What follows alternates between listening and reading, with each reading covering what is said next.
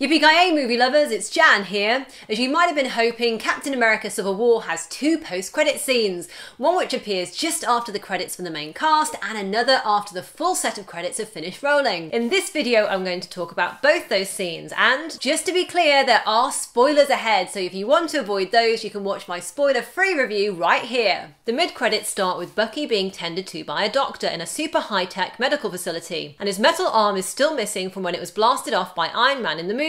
We then see Steve Rogers there with Bucky, and he asks his friend, "You sure about this?" To which Bucky replies, "I can't trust my own mind. So until they figure out how to get this stuff out of my head, I think going back under is the best thing for everybody." Bucky is then strapped into an upright cryo chamber and frozen. A nod to the flashback scene in the Winter Soldier film where Zola orders Bucky to be put on ice, and also a callback to how he was put in cryostasis by the Russians in the Captain America comics while they figured out what to do with him. The camera then cuts to Black Panther and Captain America. Steve Rogers thanks T'Challa, who responds, "Your friend and my father, they were both victims. If I can help one of them find peace." The Advanced Medical Center reflects the fact that in the Marvel comics, Wakanda is a wealthy and technologically advanced nation thanks to its vibranium deposits. It looks like the Wakandan doctors and scientists might work on how to erase the Hydra programming from Bucky's brain. Rogers then warns that if they find out he's here, they'll come for him, to which Black Panther responds, "Let them try." The camera then pans away from the medical center to a view of a misty jungle location with a waterfall and mountains in the background and a huge Black Panther statue. So this is a pretty cool tease for the 2018 Black Panther solo movie, with an intriguing peek at what Wakanda looks like in the Marvel Cinematic Universe. And with Marvel Studios president and producer Kevin Feige saying that the Black Panther movie has important links to Infinity War Part 1, it looks likely we'll see Bucky brought back for both those movies, and possibly we'll also see some Avengers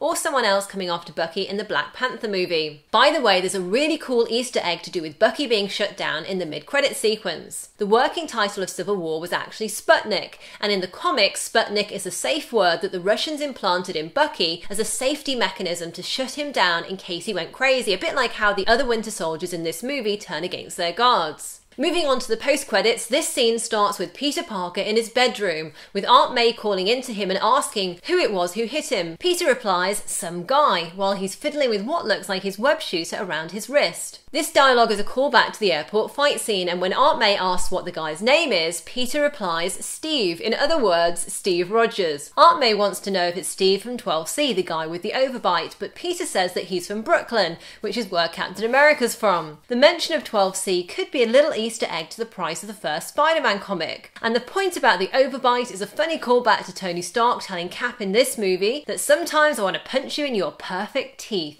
As Peter's talking to Aunt May, he activates the shooter, which sends a beam of light up onto the ceiling, but he hides it away quickly when Aunt May comes into the room. May asks him more about the fight, and Peter mentions that Steve's friend is huge, a funny reference to his fight with Giant Man at the airport. Aunt May then leaves, and Peter uncovers his arm, and the camera pans up to reveal a beam projecting a very cool Spidey symbol onto the ceiling. The film then ends with the words, "Spider-Man will return." So this piece of tech is likely something that Tony Stark has made or enhanced for Peter Parker. Remember, we already saw Tony create an Iron Man glove out of a high-tech device on his wrist in this movie, and Peter Parker's device is very much like the spider signal that Peter Parker has attached to his belt in the comics. By the way, given that Tony Stark's former science bro, Bruce Banner, aka the Hulk, is currently AWOL, I really like the way that Tony and Peter seem to be on their way to becoming the new science bros, with Tony likely having provided Peter with his new Spidey suit for the airport fight. And with Robert Downey Jr. now confirmed to appear in Spider-Man Homecoming,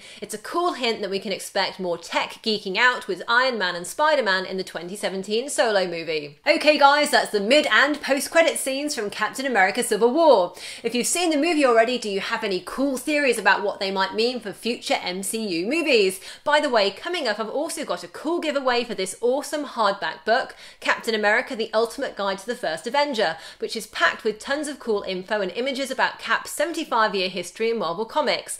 That's going to be on my full Easter egg guide for Civil War, so make sure you're subbed to see that. And if you want to check out more of my videos on Civil War, you can click here for my full Easter egg video guide to the movie, and here for my full Civil War playlist with my review, cast interviews, and lots more.